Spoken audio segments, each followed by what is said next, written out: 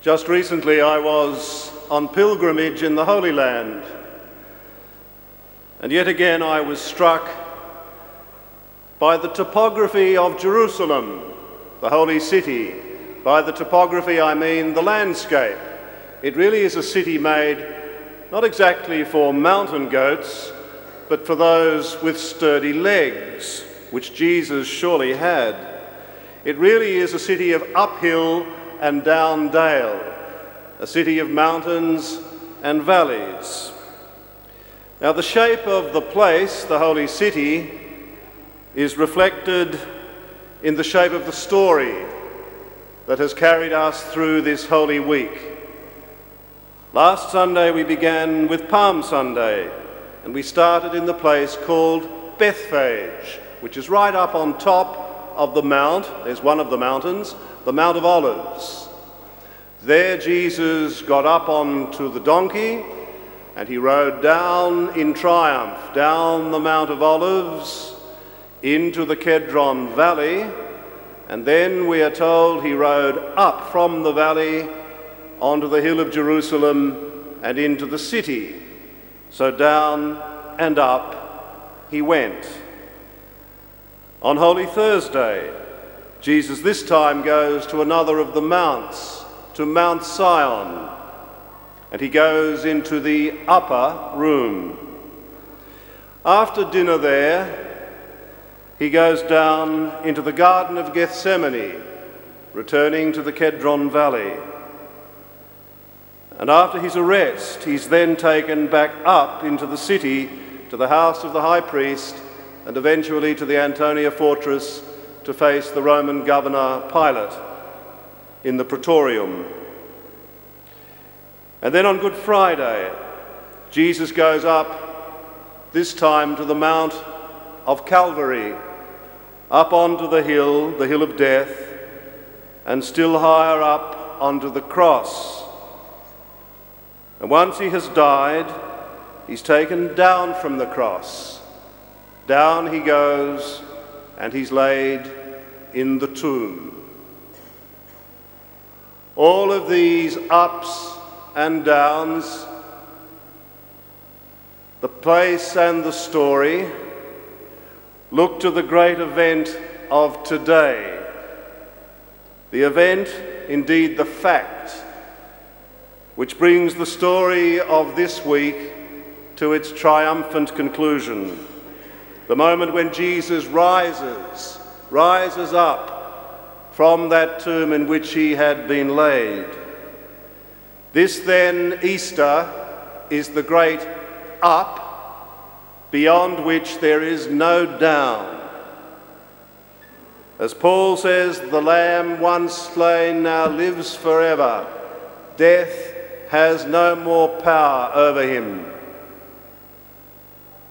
And this language of up, of rising, will continue when in 40 days' time the Church will celebrate the ascension of Christ, the moment that completes his earthly journey and he returns to the Father from whom he had come.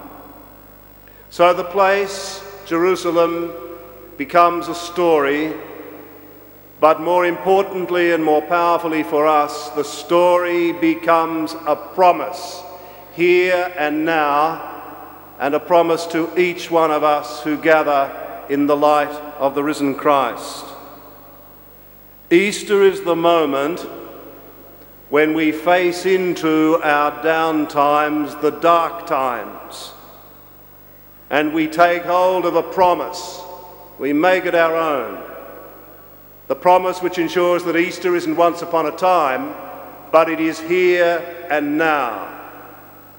It's not hard to name the down times of our life, the dark times, the times when hopes, whatever they may be, are shattered, where things seem hopeless.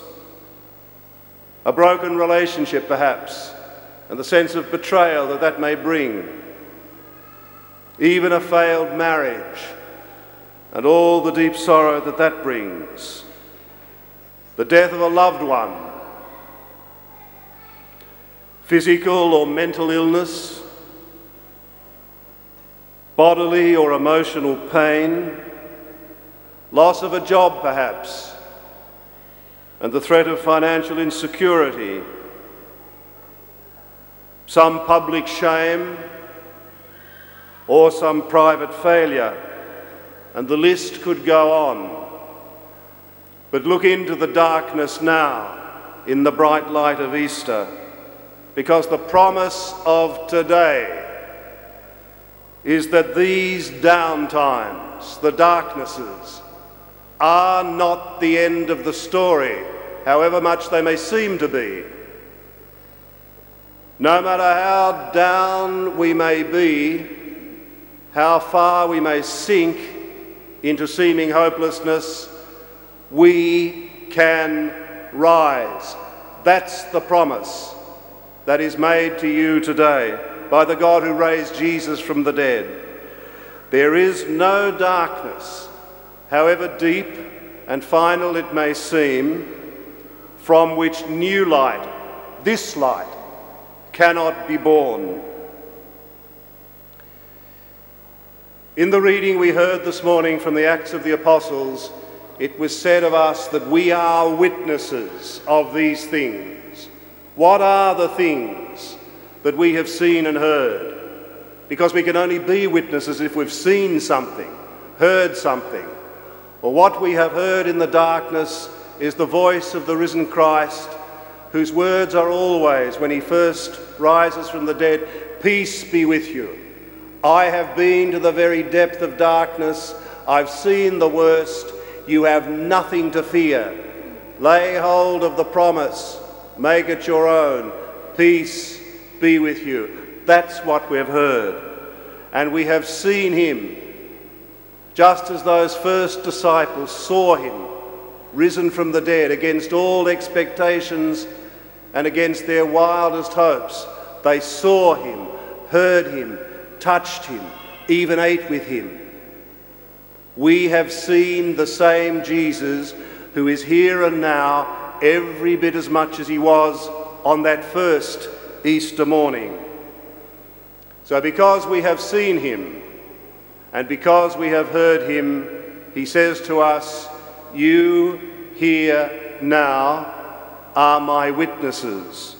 Witnesses to the truth of the promise that we hear, that there is no down from which we cannot rise, there is no darkness from which new light cannot be born.